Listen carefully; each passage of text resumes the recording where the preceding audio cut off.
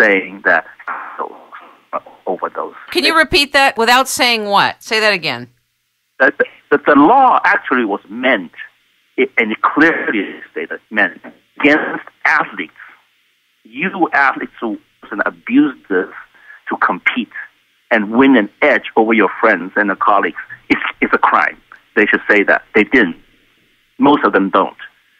Second, they should say, if you use growth hormone and overdosed it in order to achieve an advantage over another person, you are a crime. They don't say that. So take away those two, it becomes any given growth adult for any purpose is a crime. And when we get low growth hormone and we want to get, when in 1994 when I want to give to old people growth hormone, they said it's a felony, Dr. Chein. I said fine, come and get me, arrest me, and that's why I was arrested. I was charged with 9 counts of indictment, and 9 counts for 5 years a count. That would be a lot of years behind prison if I lost. But lucky, I consulted attorneys, I consulted lawyers. I was prepared, and I have a law degree myself, and I know that I would win this in the federal court. If not in the state court, I will win on the federal court on the basis of constitutionality. You know, it's unconstitutional to discriminate against old people. You know, and sure enough, the judge dismissed all my 9 counts, and I became the person who walked the Red Sea. And every doctor, you know, gives growth hormone without fear of prosecution. You know. Thank you for doing that. Thank you for standing up. Yeah. Thank you very much. I'm sure that it was pretty chilling to have the agencies go after you the way they did. It's pretty scary to have handcuffs put on your hands, yeah. So, for a doctor. So now, here's another thing. I know it's a sensitive subject, but I want to broach this with you in scope of work that you're doing. Isn't there a way, eventually, where HGH can be given to people in a way that it's not so expensive? Absolutely. Because not everybody can do thousands of dollars a month to be on bioidentical hormones and HGH. Some people have said to me, Dr. Chein, anti-aging doctors only care about rich people staying young. They are not available, they're inaccessible, and they don't care to make the breakthroughs available in an affordable way to the average person. And you know what? That's been my experience. And I love anti-aging doctors, and I love the field, but that's what I've noticed. If you don't make several $100,000 a year or make over a certain amount of money, you're not going to be able to go in and pay those fees. So I just hope that maybe one day something can be set up for people who really are committed to their health and will be able to do this. What do you think about it? I have a very strong comment about that. Please. And I think that hope, like you do, is honorable, but that's not enough. You have to take it into action. And by that I mean, if you, the audience, is interested in replacing and supplementing your hormones, you should know that the most expensive one is human growth hormone, and the other hormones are very, very cheap. Okay? In my office, you can replace all the hormones below $200 a month. That's how cheap it is. Okay? And even though I make a profit, I tell you, I make a profit in order to live. I have to, right? I'm not stupid and give away at cost. So even at $200 and replacing all the other hormones, I'm making a living. Okay? A good living. So that's not very expensive. But the most expensive one actually is the human growth hormone. The human growth hormone, but don't just hope. Go to the internet and you search for the price per unit. You will find that the internet averages about the lowest $8 to $9 a unit. So armed with that information, you can go to your doctor who gives growth hormone anti-aging and say, Doc, how many units do I need a week? 10. All right. 10 times 9, or the lowest in internet is 8. That's $80, Doc.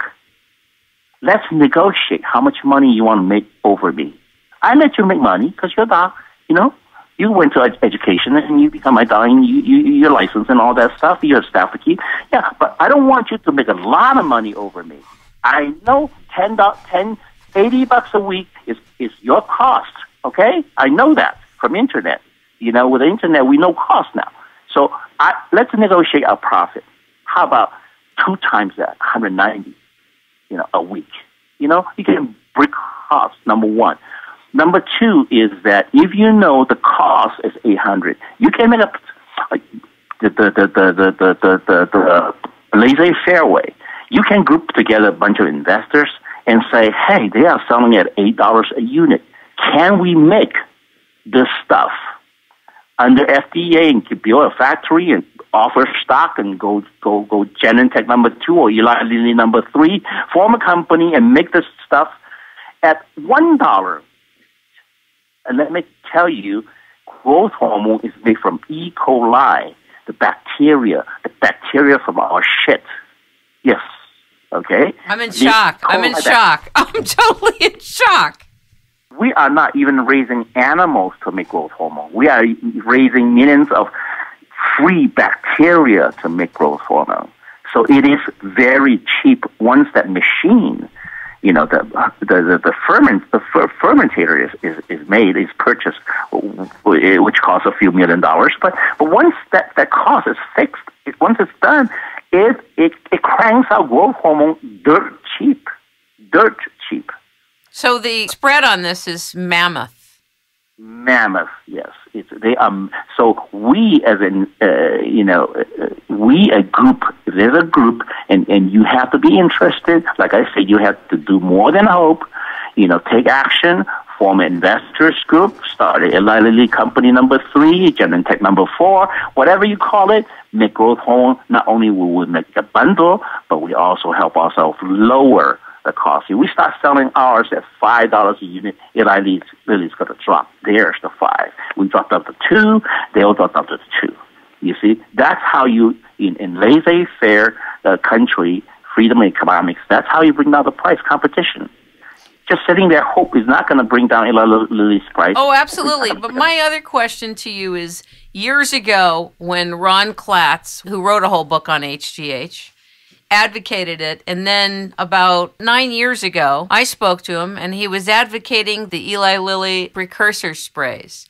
I realize it's sensitive because he's the head of the A4M, and it's sensitive in the sense of what's the story with the sprays? The sprays are obviously totally distinct, and they're not the injectable HGH.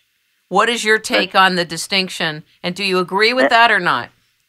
Let me ask our audience, and let's pick a high school dropout from the audience, all right? And let's ask him this question. There are 2 products in front of him. One, a vial of growth hormone. One, a spray in the mouth, also called growth hormone. The law is growth hormone is regulated by the United States FDA. Okay, it's regulated. And to the point where the doctor gives it to an adult is a felony. Now, let's tell this high school dropout that the vial is regulated, is FDA regulated, and the spray is not. Let's ask this high school dropout, which one do you think has the real growth hormone? Which one has the fake growth hormone? Don't you think the answer is obvious? Yeah, certainly the way you put the question, it's obvious. Anybody selling a spray, I would actually take him, sir, come with me to the police station, please. And I would like to tell, right in front of the police officer, that this is a vial of growth hormone. You do that in front of the police officer, I'll buy it. I think what's on the market are what are called precursors. Oh, precursors, pardon me. How can you equate precursors to growth hormone? It's like you wanting to build a house and I bring bricks and 4x4 to your house and say, here it is your house. Would you buy that? No. Okay. So why do you buy this garbage anyway? You want to build a house? You hire an architect and do it the real thing. You don't go to just, the architect's expensive. Let me go to a plumber and get some 4x4s and get some bricks and with the bricks you can build it. You are calling your body by taking this bricks and 4x4s, expect the body to make growth hormone out of it. Hey, that's